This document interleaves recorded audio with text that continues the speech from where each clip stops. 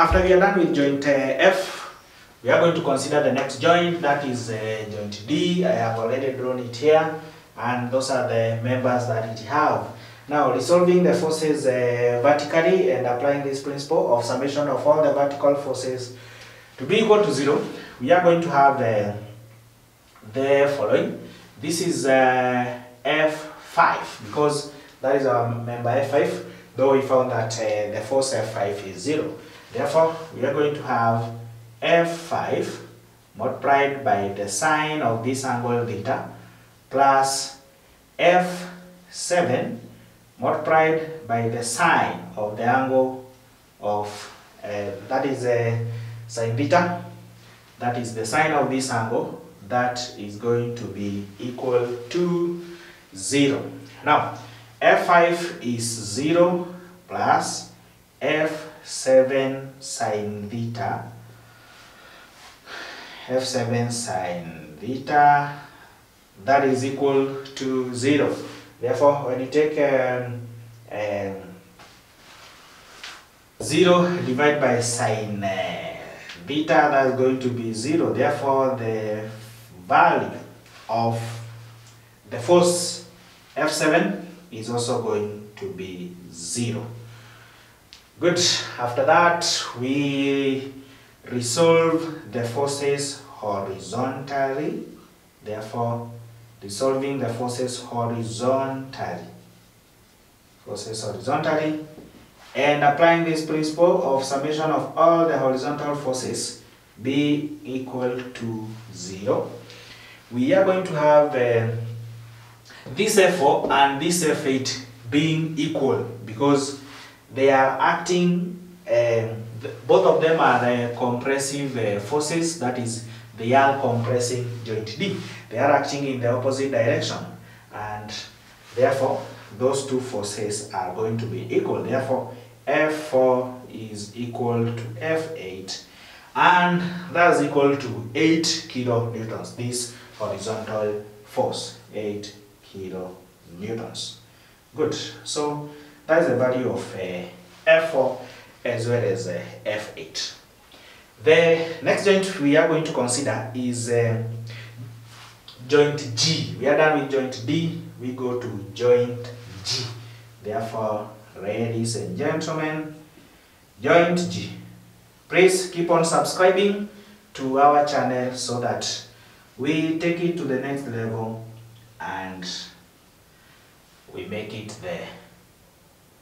the best structural engineering channel that will ever exist. So please guys, subscribe to this channel of ours. Remember to give us positive comments, or tell us what you think about the course, and if at all it is helping you in one way or the other, please tell us on the comment section, and you are going to motivate us to keep on working hard. So joint G, we have a 6 kilonewton vertical load.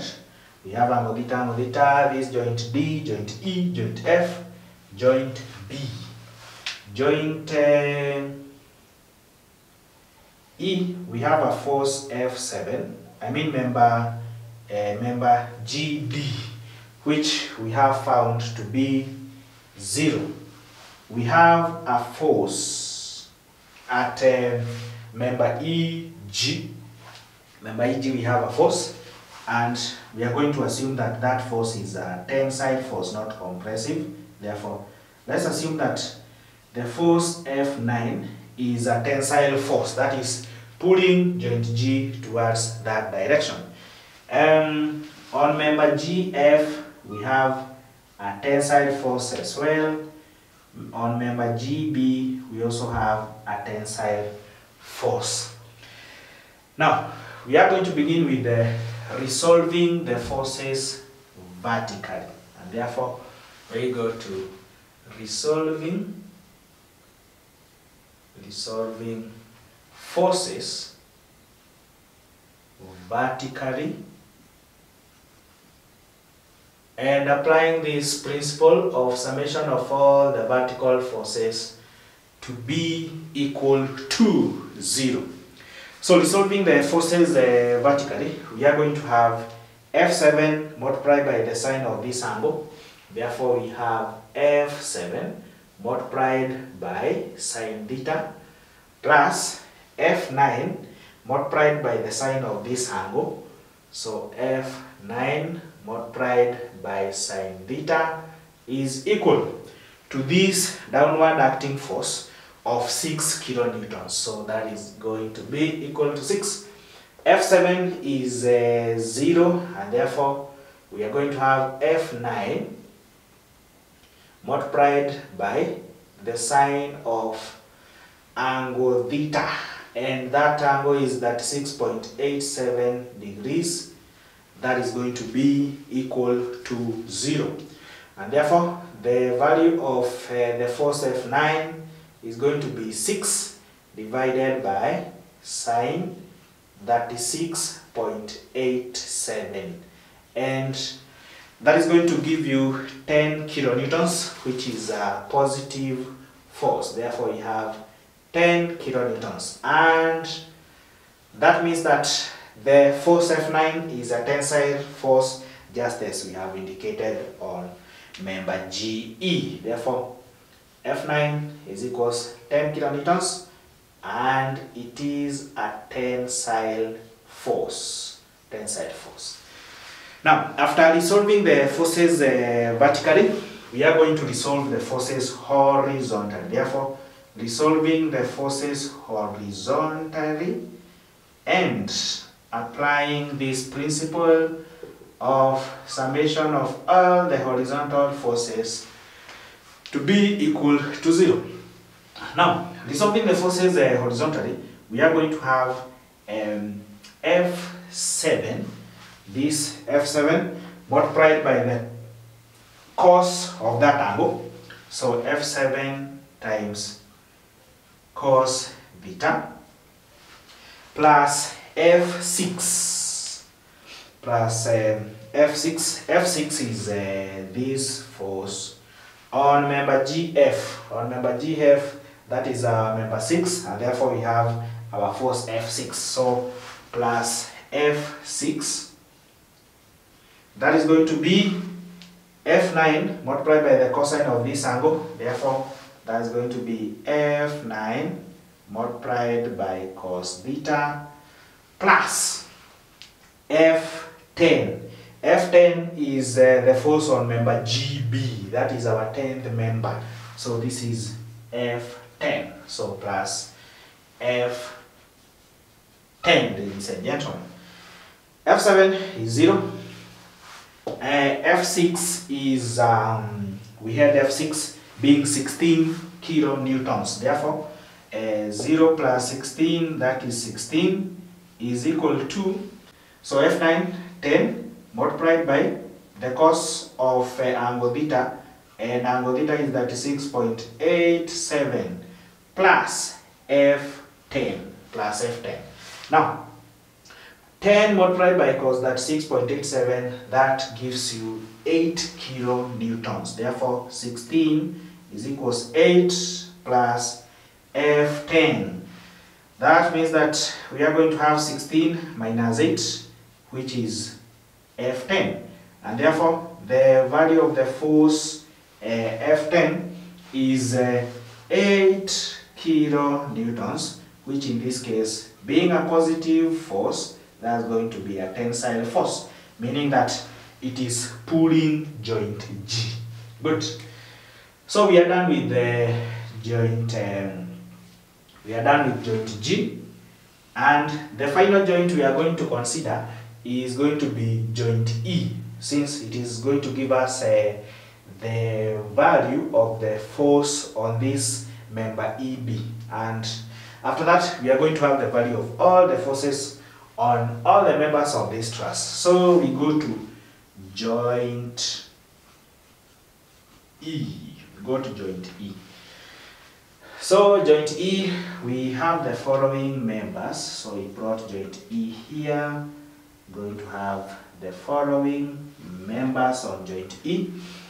This is a joint G, this is joint B, this is a joint D, this is joint E, and we have a force of 8 kilonewtons, a horizontal force of 8 kilonewtons at that point, and this is angle theta, that is angle theta.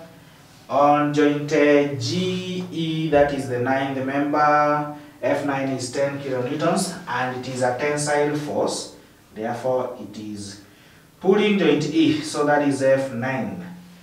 On member EB, we have a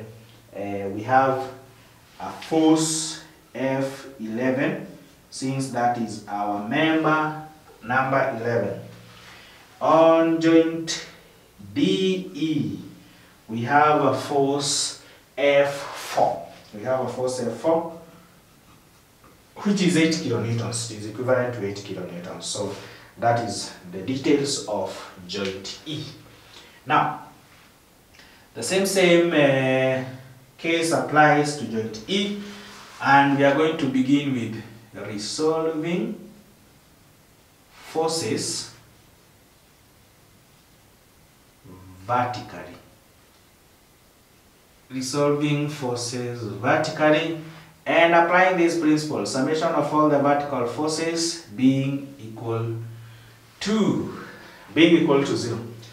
So resolving the forces vertically, we are going to have F9 multiplied by the sine of this angle, that is sine theta. So F9 times sine theta plus F11 times this angle theta, so plus F11 multiplied by sine theta, that is going to be 0. That is summation of all the vertical forces being equal to 0. We have the value of F9, which is 10 kilonewtons. Therefore, we are going to have 10 multiplied by sine theta plus F11 multiplied by sine theta is equal to 0. We take 10 sine theta the other side of the equal sign. Therefore, we are going to have F11 sine theta is equal to negative 10 multiplied by sine theta. To get the value of F11, we are going to divide both sides by sine theta. Divide this side as well by sine theta. They cancel out like that, and we are going to have the value of F11 being negative 10 kilonewtons, ignoring the negative sign, showing that that is a compressive force. Therefore, the value of F11 is 10 kilonewtons, a compressive force compressing joint E. After resolving the forces vertically, the next thing will be resolving the forces horizontally. Resolving the forces horizontally. F4 is going to be 8 kilonewtons. So we are going to have F4 being equal to 8 kilonewtons, which is a compressive force. And therefore, ladies and gentlemen, we now have all the forces on all the members of this truss, and we can be able to fill them here. We have F1. This is a tensile F1, that is a compressive force. So compressing joint A as well as joint C. So we have a force of 5 kilonewtons. We have a force of 5 kilonewtons there. When we come to this member 2, we have 12 kilonewtons, a tensile force. Therefore, pulling joint A, pulling joint F. So here we have 12 kilonewtons. On member 3, we have a tensile force of 3 kilonewtons. Therefore, pulling joint C, pulling joint F. So that is a force of 5 kilonewtons on member CF, 5 kilonewtons. On member DF, that is the force F5. Force F, what? This was 1, 2, 3, 4, 5. Yeah. Force F5, that one we had it as 0. Therefore, the force on that member is 0. F4, this is a compressive force of 8 kilonewtons. Therefore, it is compressing joint C. It is also compressing joint D. So, that is an 8 kilonewton compressive force. Member 6, F6, 16 kilonewtons, a tensile force of 16 kilonewtons. Therefore, pulling joint F, pulling joint B. That is 16 kilonewtons, 16 kilonewtons. Then F7, 0. Therefore, the force on this member is 0. The force on member EG, that is 9, F9. F9, we have it as 10 kilonewtons, a tensile force. Therefore, pulling joint E there, pulling joint G there, and that is 10 kilonewtons. F10, that is 8 kilonewtons, a tensile force. Therefore, pulling joint G there, pulling joint B here, that is 8 kilonewtons.